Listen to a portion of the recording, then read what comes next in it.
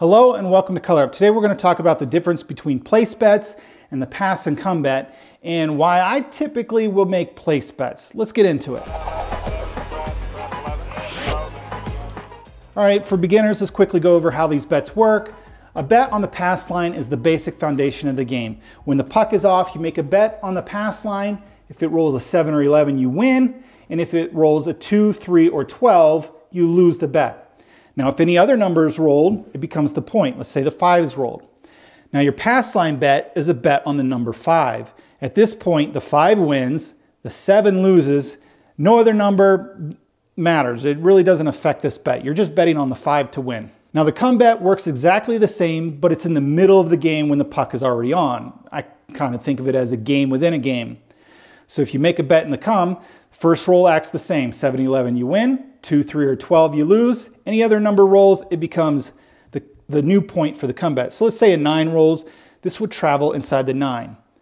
A roll of 9 wins, a roll of 7 loses. No other number at this point matters. Now, the great thing about these bets is you can make what's called an odds bet, and that's a bet behind the line here. And what that is you're betting additional money on the 5 in this instance. And I'll discuss that in a moment why that's such a great bet. And it's the same with the 9. You would just give your odds money to the dealer and he would place it up on your number. So basically the first roll of the dice determines which number you're going to be betting on. Now with place bets, you actually pick the number. So you'd put your money down and ask the dealer whatever number you'd like to bet on. Let's say I'd like to place the 9, please. The dealer would move your money to the 9. Now you have a bet on the 9. Or you can bet on the 10. You can bet on any of these numbers up here. These aren't proper amounts here, but you could bet on any of the numbers you'd like or all of them. It's real simple. If the number rolls, you get paid. If the 7 rolls, you lose your bets. If I went too fast for you, those are the basics of the game. I have a free beginner course on my website, colorup.club. Definitely head there first. But we're going to talk about a little more advanced reasons of place bets versus come bets. Let's go ahead and get into a little bit of math. Don't tune out on me. I'm going to do a live roll comparing them here at the end of the video, but let's talk about the math for just a second. So the pass and the come bet, remember I said that basically the same thing. Let's take a $100 bet just for ease of example. These have a house edge or casino advantage of 1.4%. What that means is they keep a small percentage, the casino does, of every winning bet you make. So if you lose, they take all of your money. If you win, they don't pay you fairly according to the risk you take. They take a small little percentage out. That's how they stay in business. That's how they pay their employees, keep the lights on, and actually have a profit. And business is good for the casino. So with these bets, the house edge is 1.4%. What that means is on a $100 bet, they keep $1.40 basically per bet. Now with the 6 and 8, they keep a little more. They keep 1.5%. So for a $100 bet, they'll keep $1.50. The 5 and 9, it gets a little bit worse. They're going to keep 4% or basically $4 on every $100 you bet. The 4 and 10, they keep 6.7% or $6.70 out of every $100 bet. Now there's different ways you can bet the 4 and 10, and I cover in a different video, but they're called buy bets. They do take a smaller percentage out, so you want to make buy bets on the 4 and 10 whenever you can.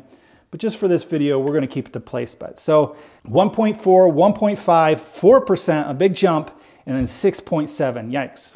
Now the nice thing about the pass and come I mentioned earlier is you could take odds on that. Now the odds bet, they actually pay fair. This is the only bet in the whole casino that they will pay completely fair according to your risk. 0% house edge. What that means is after, a million bets, the casino wins, breaks even, and the player breaks even. They don't have an advantage on it. You don't have an advantage on it. It's basically a coin flip. So if you're a math guy, it's a no-brainer, right? The pass line at 1.4, the odds bet is 0 house edge. The come is the same, and then we go from 1.5 and up on the place bets. If you're solely considering the math, you would only stick to these bets. So does house edge really matter? Well, I can tell you for the casino, it absolutely does, because 1.4%, if you consider that as a tip or something, that's a very small percentage. But over thousands of players, 24 hours a day, 7 days a week, it all adds up. So it's a big deal for them. For the player, is it such a big deal? Well, I don't know. That's kind of up to you.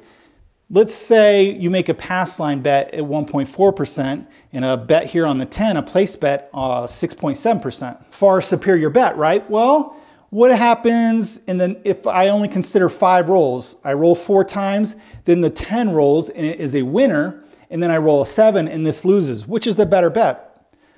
Obviously the winning bet, right? Well, that's the kind of the key with this. We don't play according to the math over years and years of time, and the math is actually based off of infinity, and it's actually theoretical. But we do know a winning bet is a better bet. So we play 2-3 hours, maybe a weekend. Maybe we only play twice a year when we visit Vegas or whatever, right?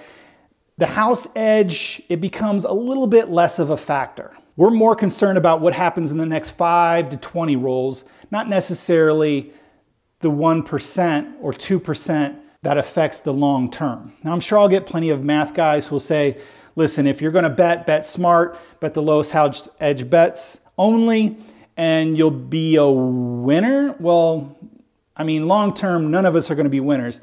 Long term, if you wanna lose less money, yes, this is the way to go. In the short term, on the weekend, I don't know. Let me talk about a couple more things for you to think about.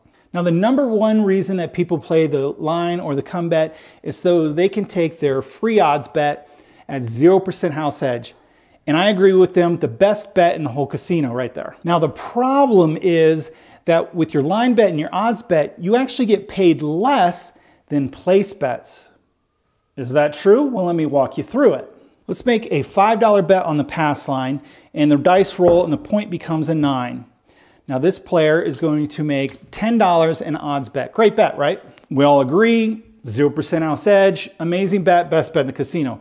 Now our other player is going to make a place bet of $15. They have the same amount of risk. Now if the 9 does roll, this player is going to get paid 3 for every 2, 3 to 2, and they're going to win their even money for their line bet. The place bet on the 5 and 9 get paid 7 to 5. So for 3 units, or $15, we're gonna get paid $21. So our line better got paid 20, our place better got paid 21. Yes, the house edge is lower, but you actually get paid more on a place bet. Did I blow your mind on that? Well, let's take a look at another number. Let's say the point is a 10, and we're gonna make the same bet. We're gonna bet basically $15 on it, and we have a place better betting $15. If it rolls, we get paid an awesome 2 to 1, so we're gonna win $20 back there, but here's the key, only 1 to 1 for the line.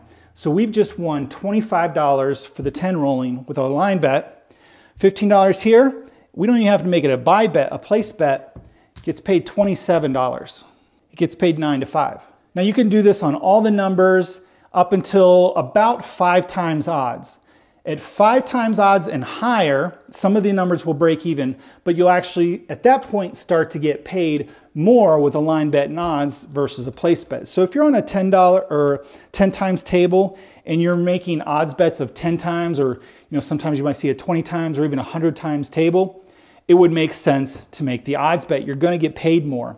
Anything above a 5 times table. Now, you may consider this conspiracy theory, or I'll put my tinfoil hat on or whatever, but let me ask you, why do the majority, not all, the majority of casinos have odds set at 3 times, 4 times, 5 times odds? They know all players are line bet, and they've taught us the odds bet is the best bet in the casino, so the majority of players will play down here, but yet the place bets are all going to pay more on a 3, 4, 5 times table. Wait a second, so if these bets pay more, what is my advantage of making the odds bet the house edge? I mean, it doesn't seem to make a difference. If I lose, either way, I'm gonna lose both bets.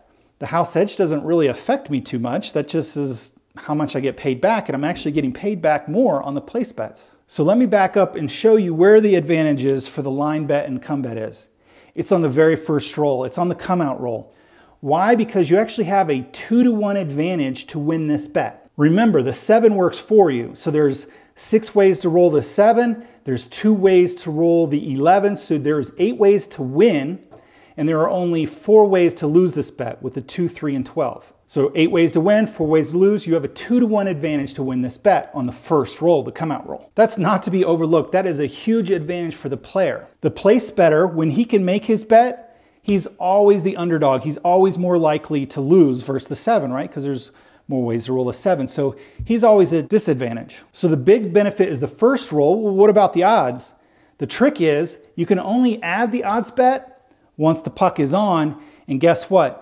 Now the game is switched and you're at the disadvantage. You're always more likely to lose. Yes, they pay you fair for taking the risk, but you can only make this bet when the casino has the advantage back and they're more likely to win your money. So again, great bet, but you can only make it once the point is established and the casino is more likely to win your money. So again, the big benefit is just on that very first roll where you're a huge favorite to win that bet. Now let's talk about the function of these bets for a second. Let's say we have a place bet on the 9 and we have our line bet with odds behind. The pass line and the come bet are contract bets. What that means is you can never reduce it or remove that bet. Once you make that bet, it's locked in until you either win or lose. Now the odds you can remove or you can add, unless you can add up to the table maximum or what the table allows. So the odds bet is very flexible. The pass and the come bet, they're not flexible at all. They're contract bets. The place bets are very flexible. You can increase them, you could decrease them, you could remove them and put them back in your rack, whatever you like with the place bets. Now the come bet is a little interesting because it provides a little hedge, at least for one roll, on certain things. So let's say I have a bet here on the 5 with the pass line. Well, if I roll a 7, I will lose these bets, but remember, this is a new come out roll for this bet, so I'd win some money back. So a little rebate there. The weird thing is you're kind of betting against yourself. So let's go back to that line bet.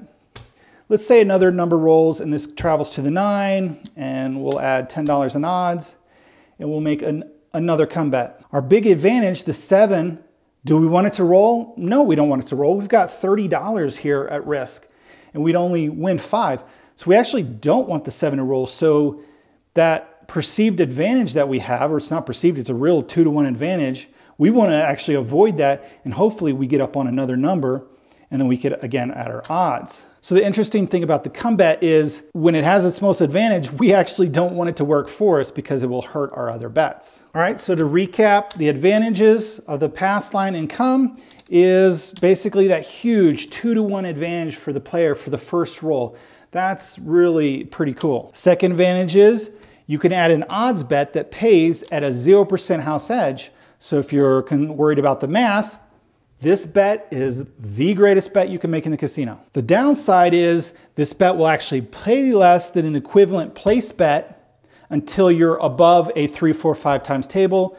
And the sticky part is most casinos are 3, 4, 5 times odds. Let's talk about one more thing before we get to the live roll. Let's consider we want to cover all the numbers with pass line and come versus place bet.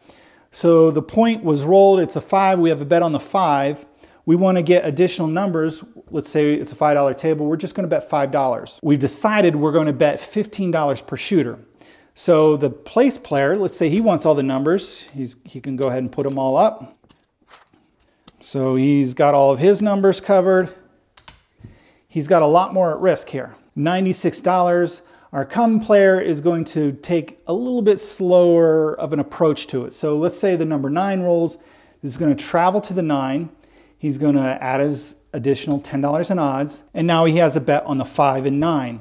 This player the place player has a lot more at risk. Well, he gets paid. On the very first roll that rolls, he'll get paid 21. This player now has 15 at risk. $30 total, 96 total. If the 7 rolls at this point, the place bettor is going to lose a lot more money than the come bettor. The come bettor is going to get into the game a little more slower. Let's say he makes another come bet, and the 4 rolls. This is going to travel to the 4. He's going to invest more money, another $10. Our place bettor, he's going to actually get paid again, so he's going to win out again. Our come bettor hasn't won any money, but he's got the 4, 5, and 9 as numbers working for him, but he's still got half the money at risk. So if you like to test the waters and get into the game a little bit slower, you might want to consider betting through the come. All right, I think I've talked about most of the advantages and disadvantages. If If I missed anything, go ahead and let me know in the comments. But we're gonna go ahead and roll it out a little bit.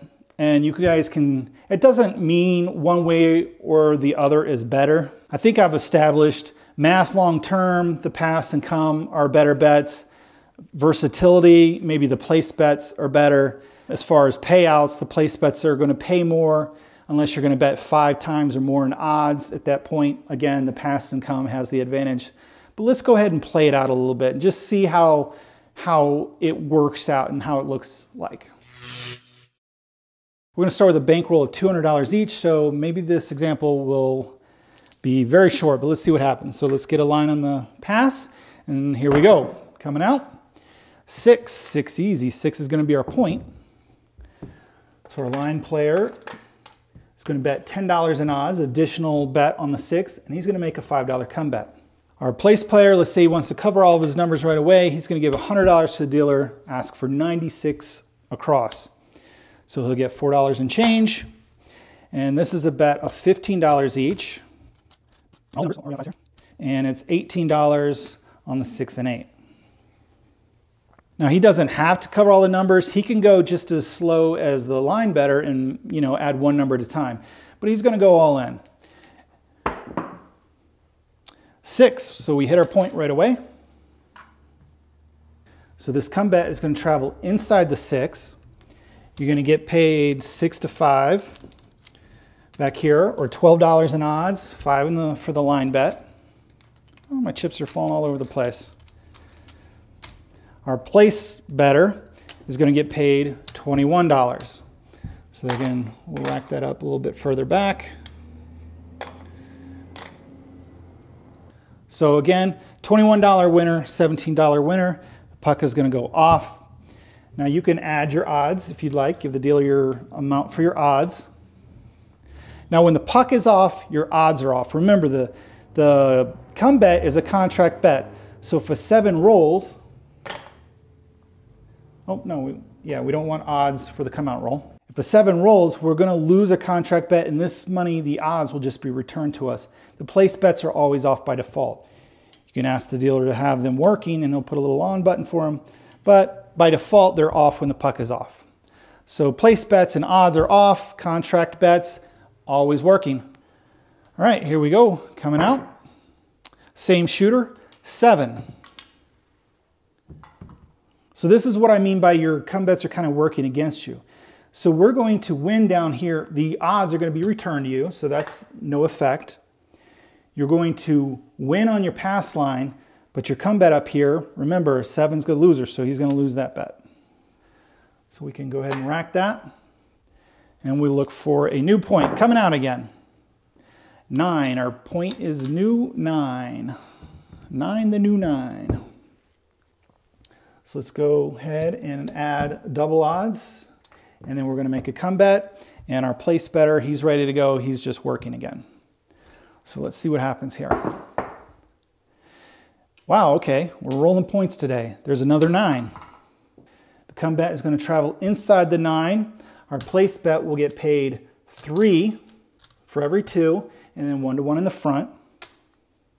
And our place bettor here has 15, so he's going to win 21. So you get paid 15 versus 21 here. And we want to add, we're going to invest so we can take our winnings, rack those up, and we'll take $10 and add that as odds, and we'll risk another $5. All right, we'll try to get another number for our come player. Dice bounced off the table, no roll. Grab another one, here we go. Let's avoid superstition, hopefully. There it is, a 5. So our come bet's going to travel to the 5. We're going to ask the dealer to give us odds, $10. And our $15 player, he's going to win 21. 15 is going to pay 21 on the 7. Yeah, 21. All right, we have a lot more risk for the place bettor. We've got all 6 numbers covered. The come bettor is going to keep going. He wants to get more action, more numbers covered. And obviously you don't have to cover all the numbers. Place bettors, you know, it's very common to only cover the inside 4 numbers. Maybe a come bettor, maybe they only make 3 and then they wait. Just for this example, I'm going to continuously bet here. All right, 6, 6 easy. This is going to travel to the 6. We're going to have the dealer place another $10 in odds on it. Our place bettor, $18, is going to win 21. So you can see he's collecting. He had more at risk, but he's collecting. Our come bettor is just now establishing numbers. He's going to make another come bet, and let's see what happens. 6, 6 easy. Now this is where you want to be if you're a come bettor. If you have numbers covered, this doesn't even move up to here because you've already got a bet here. So you're just going to get paid, and they're going to call it off and on. So you're going to get paid for your odds, which is $12 for your odds, $5 for your flat bet. So they're going to give you $17 off and on. You'll just rack that up. You just collected 17 and your bet's still in there than come. And our place bettor, he's got an $18 bet, so he's going to get paid out 21.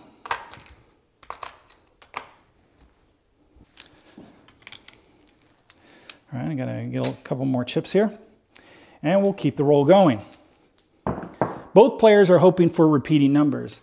There's that 6 again. So again, our come player, he's going to be off and on for 17. Place player gets paid 21.